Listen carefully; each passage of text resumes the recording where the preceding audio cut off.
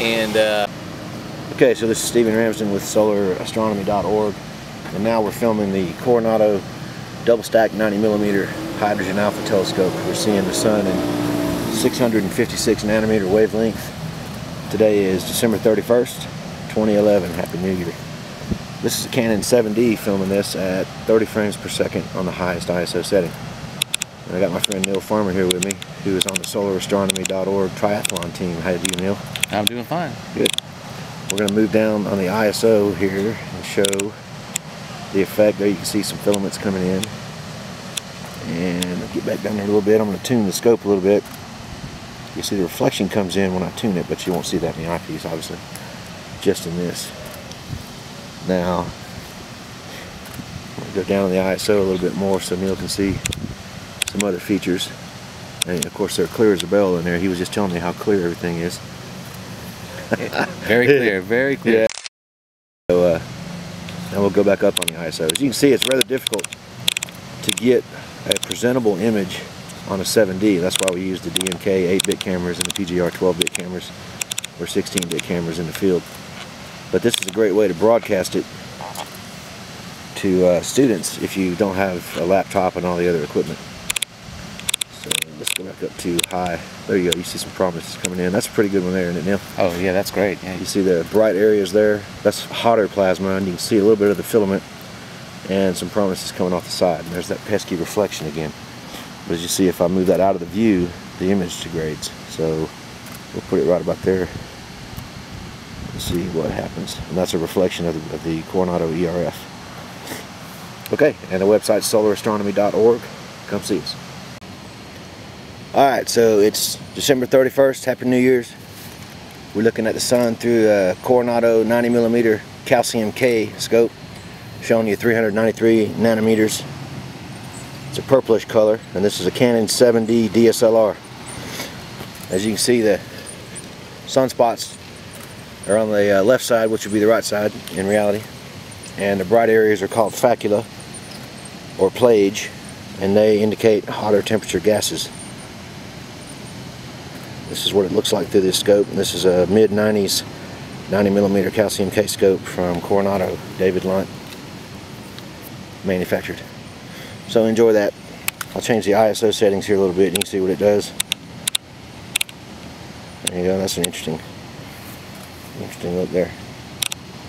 Back down to low ISO. I think that's pretty cool. My buddy Rocher's over here looking at it with me too. He's never seen the sun this way before. So what do you think, man? What does it look like to you? It's like a big purple circle. Can you be any more detailed? I can see the lighter white spots. See the sunspot? Mm-hmm. I was just telling him it's about 3-4 times the size of the whole Earth, and that's cooler gas on the sun's surface being drawn down by magnetic activity, while the facula and the plage, the white areas, are hotter gas. Have you ever seen the sun before in this wavelength? I have not. This is in the visible light spectrum, but it's near ultraviolet, so it's more or less near ultraviolet. So you know the colors of the spectrum go from red through yellows and up to purples, and then on each side of that is invisible wavelengths of energy that we can't see. But in that little tiny spectrum of visible light, this is on the far right, which would be higher frequency. Wow. Okay, and this is the sun's putting this energy out all the time. It's just that it's also mixed in with all the other visible light wavelengths the sun puts out, and it makes it look like that, which you can't even look at. That's all the wavelengths mixed together up there, and this is just one wavelength separated out so you can see features on the sun's disk. What do you think about that? I think it's awesome. Okay, and there you go. Enjoy it.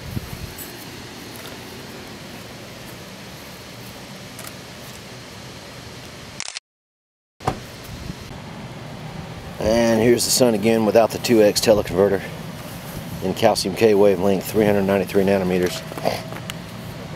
As you can see, it's not drifting as quickly through the frame as it was when it was 2x, but it is moving. Really fantastic image if you ask me. I'll turn up the ISO on this one so you can see.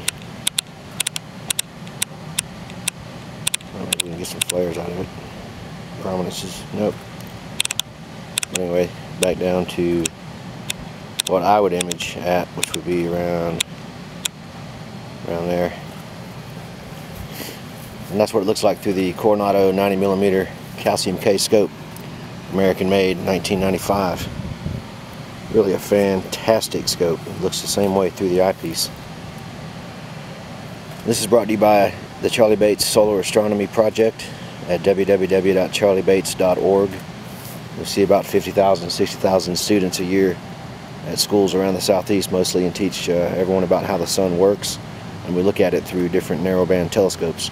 It's a non-profit, and you're welcome to come join my solar chat forum at solarchat.natca.net, solarchat.natca.net. It's a free forum where we get together and just talk about how much we love the sun and this hobby. You can also go to the main website at www.solarastronomy.org, check out the picture of the day and stuff. And there you have it, the sun in calcium K through a Coronado 90mm.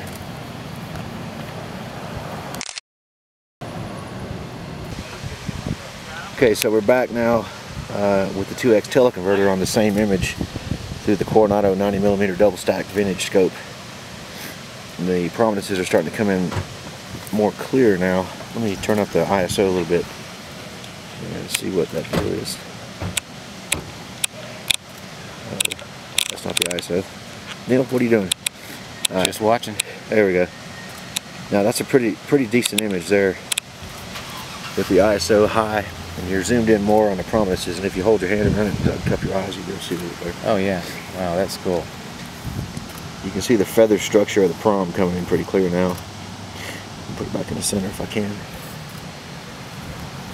And there's the top of the sun with some more filaments and things and prominences coming off. So this is what I would consider to be a pretty darn good image of the sun through a Canon 7D. If Galileo had this, you know, we'd probably be living on Uranus by now. And there you go. What do you think, Neil? I like it. It's a keeper. It's a keeper, he says. Neil, when's your next big triathlon event coming up, brother? I got one scheduled for October 28th. Going to do the Miami half down in Miami, Florida. And then I'm probably going to do a Rev 3 half Ironman. Might be doing Anderson up in South Carolina. And you guys are wearing solarastronomy.org uniforms, right? Yes, we are. Your triathlons, and yes, they look really nice, especially on me. I thought that they looked really good on me. I'm 330 pounds and 6'2". Currently wearing camouflage overalls, by the way. But Neil is a fantastic athlete. Neil, how old are you? 50. 50 years old, and if I'm not mistaken, you finished #1 out of the team in the Florida Ironman by a long shot. Well, okay, by a few seconds. #2 was. I had a good race. But #2 was 20 years younger than you, if I'm not mistaken? Something like that. Okay. What's your secret, man? Good living. Good living. I'm with you. All right, and the website's www.solarastronomy.org, and you can read Neil's blog by going to the solarastronomy.org triathlon team link on the upper left of that page.